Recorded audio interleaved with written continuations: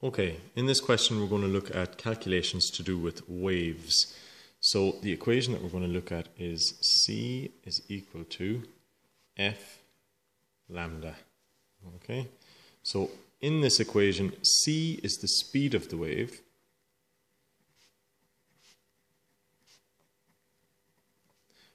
F is the frequency of the wave, and lambda is the wavelength. Now, to keep all our units properly, in order so that the answer comes out well, we'll try and keep speed, if we can, in meters. We'll try and keep frequency in hertz, and we'll try and keep wavelength in meters per second, and the wavelength is in meters. Okay. So, in our question, what we're asked for, or what we're told, is that a radio wave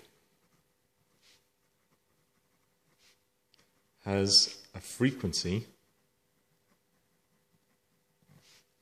of 96 megahertz.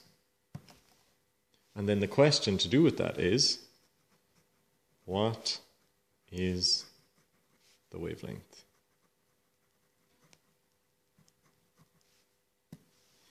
Okay, so if we look at our equation, we see that we've got a speed, a frequency, and a wavelength. And in our question, it looks like we're only given a frequency. But the trick here with this is that we're talking about a radio wave. So because it's a radio wave, we know that C, the speed of the wave, has to be 3 by 10 to the 8 meters per second, which is the speed of light.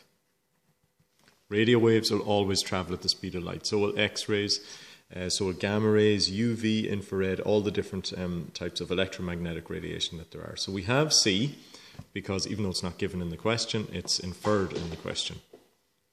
Right, the frequency is 96 megahertz,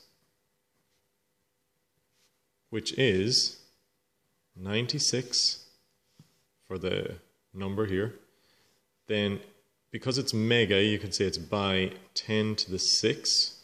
This bit means this. And then it's hertz after that. So now we're in SI units for the frequency as well. This is in SI units for the speed. And we're trying to find the wavelength. So let's try that. The way we would start this question is we would say C is equal to F lambda, and then we'll plug in the values. So we'll say 3 by 10 to the 8 is equal to 96 by 10 to the 6 lambda.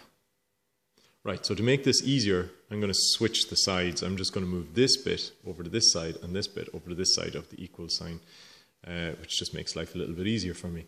96 by 10 to the 6 lambda is equal to 3 by 10 to the 8, like that, okay?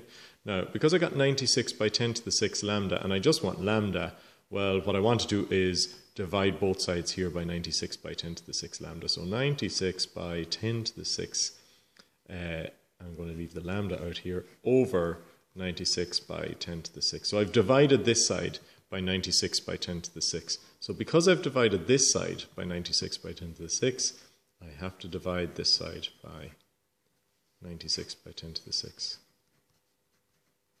Like this. So these go away.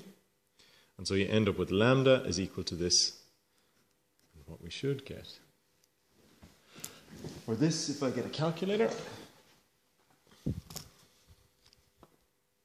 one that works, is 3 by 10 to the 8 divided by 96 by 10 to the 6. And I get 3.125 meters. And that's how you do questions using C is equal to F lambda.